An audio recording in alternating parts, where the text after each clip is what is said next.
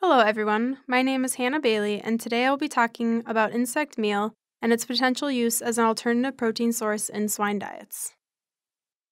At the end of this presentation, I would like you to recognize the need for alternative protein sources within the animal agriculture industry, to understand how substrates fed to black soldier fly larvae can have an influence on their nutrient composition, and learn how both full-fat and defatted black soldier fly meal can be used in swine diets. Here's a brief outline of what I'll be talking about. First, I will go over why there is a need for alternative protein sources in the animal agriculture industry.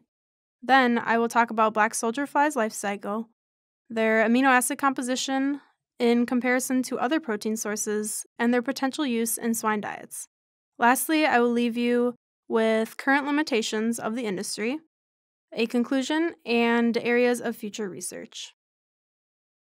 Factors giving rise to the need for alternative protein sources. The FAO has estimated that there will be 9 million people in the world by 2050. This is a growth of over a third from 2009 to 2050. With this increase in population, there will need to be a 70% increase in overall food production from 2007 to 2050, and a 40% increase in animal protein production.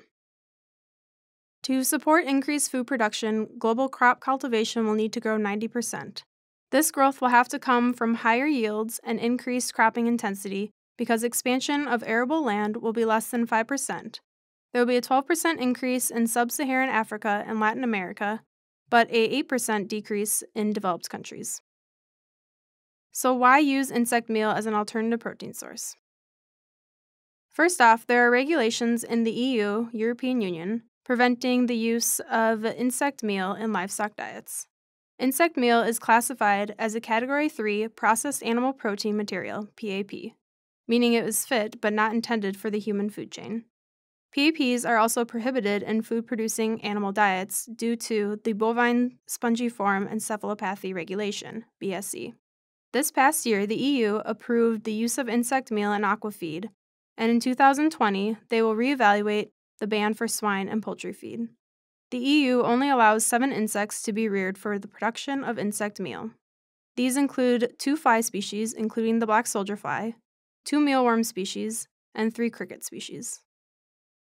The US regulations are not as clear. The FDA lists allowed percentages of insect fragments in some agriculture products, but these limits are not applicable when insects are purposely added. Since insects do not fall into any food category, companies can file for GRAS, generally recognized as safe approval. In 2016, the FDA approved the use of dried black soldier fly larvae in salmon diets for Entera, which is a company based in Canada. Research is being funded by many government agencies.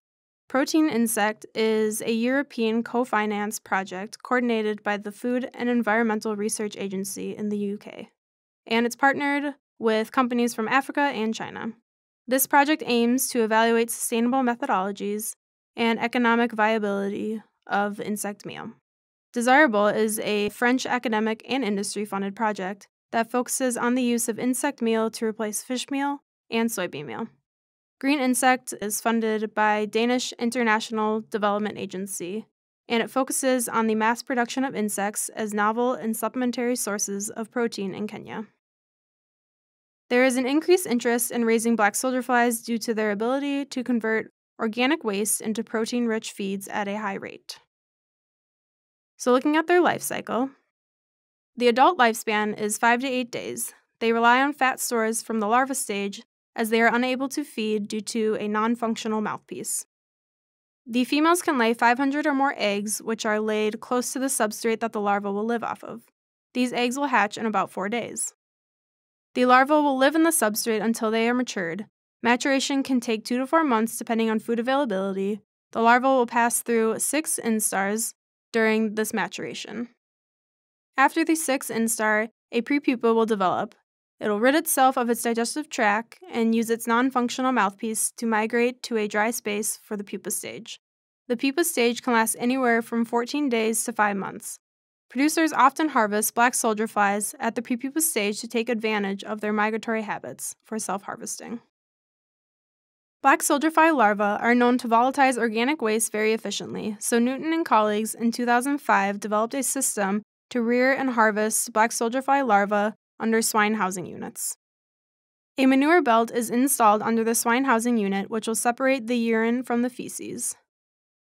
The urine will go into urine nutrient recovery pit, while the feces will move to the black soldier fly rearing pit that can contain 90,000 to 100,000 mixed-age larvae. The residue manure, which is anything left over by the black soldier fly larvae, will go into further treatment or storage. Once the larvae have reached maturation and are in the prepupa stage, they will climb up a 35-degree ramp into collection containers for further processing or storage. The black soldier fly will then either be dried and sold as full-fat black soldier fly insect meal, or they will be rendered and sold as defatted black soldier fly insect meal. Rendering will cause amino acid concentration to increase about 40%, producing a higher protein meal. Rendering will also produce an oil byproduct that can go into the biofuel industry. Scherner and Simon conducted a study in 2015 to look at how the composition of a substrate fed to black soldier fly larvae impacts the composition of said black soldier fly larvae. The young larvae were raised on a commercial turkey feed for 8 days to ensure optimal development after hatching. A mixture of middlings were used for the control group, DDGS were used for the protein group, and dried sugar beet pulp was used for the fiber group. These substrates were chosen because they are common byproducts and can be considered as main components for a commercial black soldier fly larva production plant. The black soldier fly larvae in this study were collected in the 5th or 6th instar. The crude protein level in the black soldier fly larva fed the fiber substrate was significantly higher than the black soldier fly larva fed the protein substrate. However, both these protein levels are comparable to that of soybean meal. Crude ash was significantly higher in the black soldier fly larva on the fiber substrate compared to the protein and control substrates. Ether extract was significantly higher in the black soldier fly larva on the protein substrates. However, if the black soldier fly larvae were to be rendered and defatted, their protein composition would increase and result in a meal that is more closely related to fish meal. Scherner and Simon took a closer look at the amino acid composition of the black soldier fly larva on the control substrate of mixed middlings.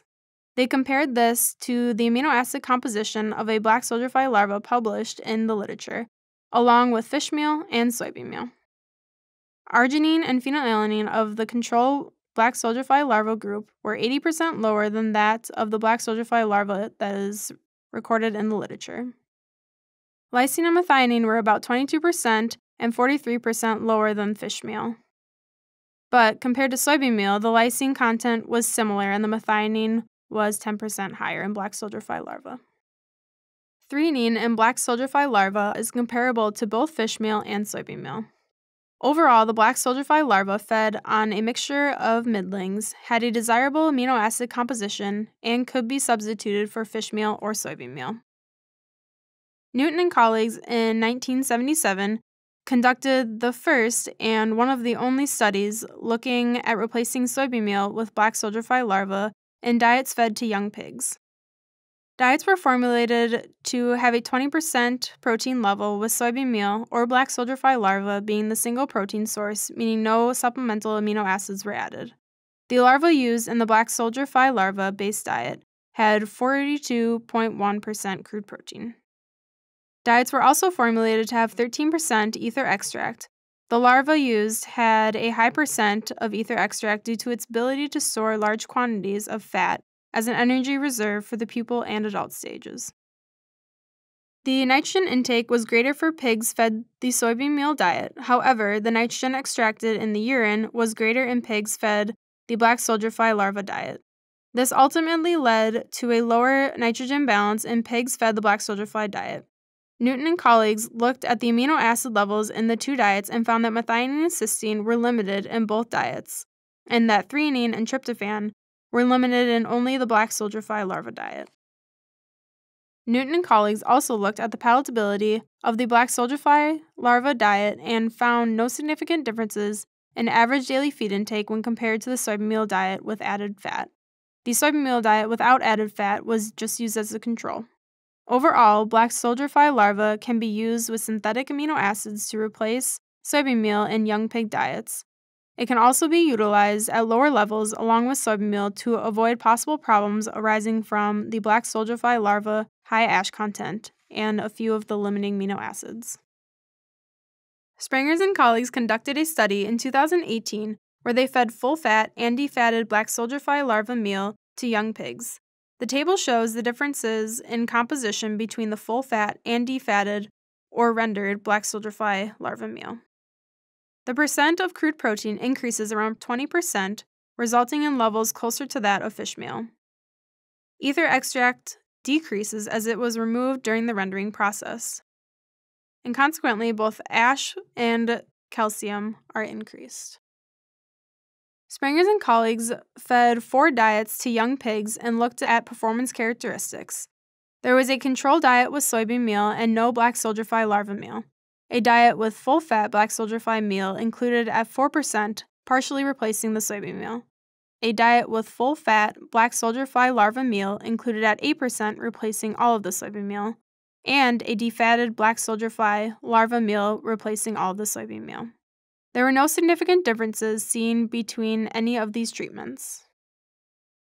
Apparent ileal digestibility for dry matter, ether extract, and protein were looked at for each of these diets. Digestibility did not largely differ between treatments, resulting in an overall conclusion that considerable amounts of full-fat or defatted black soldier fly larva meal can be included in young pig diets. Research suggests that black soldier fly larva meal can partially or completely replace both fish meal and soybean meal in livestock diets. If insect meal replaced 10% of fish meal in the European Union aqua market, the demand for insect meal would increase 80,000 metric tons. If it replaced 1% of soy or fish meal in the Netherlands poultry market, insect meal demand would increase 70,000 metric tons. And if it replaced 1% of soy or fish meal in the Netherlands swine market, insect meal demand would be 800 tons. Note that these are relatively small markets, meaning the potential for insect meal would be even greater once the US and the EU regulations are revised. However, there are some limitations holding back insect meal. The current price of soybean meal is significantly lower than black soldier fly meal, soybean meal being at $375 per metric ton, and black soldier fly larva meal being between $600 and $1,300 per metric ton. The need for optimizing insect rearing systems will eventually decrease this cost, and also upscaling and automation will help. The government regulations are also causing issues with the sale of black soldier fly meal in livestock diets. Consumer attitudes in the developed countries are also causing a limitation for the sale of insect meal in livestock diets. Amino acid composition of black soldier fly larva meal is very similar to that of soybean meal. This means that black soldier fly larva meal can partially or completely replace soybean meal in livestock diets. Full-fat and defatted black soldier fly larva meal can be added to young pig diets without any adverse effects on performance. Also, black soldier fly meal may replace fish meal or soybean meal in diets fed to aqua, poultry, and young pigs. Some future research that still needs to be considered is the use of different substrates and the insect nutrient requirements on these different substrates. The amino acid digestibility of insects fed to swine also needs to be considered. Scaling up production will help decrease the cost of insect meal and make it more competitive on the market. Fair and competitive market pricing needs to be considered in order for it to completely or partially replace soybean meal and fish meal. Thank you for listening, and if you'd like to know more about this topic or know more about nutrition in general, I would encourage you to visit our website at nutrition.ansi.illinois.edu.